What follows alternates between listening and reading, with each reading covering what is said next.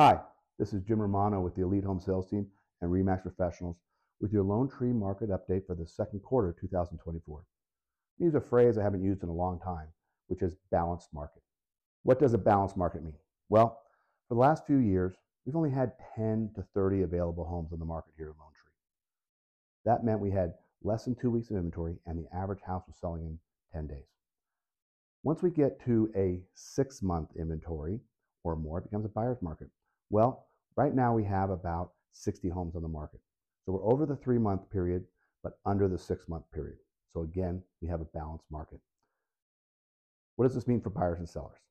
For sellers, it's really important that you sit down with your realtor and get the right price. Don't be looking back at houses that maybe sold a year ago. That data's way gone.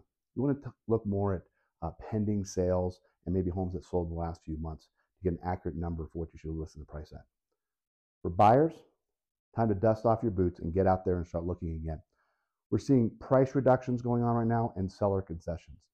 What I think is going to happen in the second half of this year and next year is rates are going to come down, more buyers are going to be competing for the same number of listings, and you're going to see prices going up.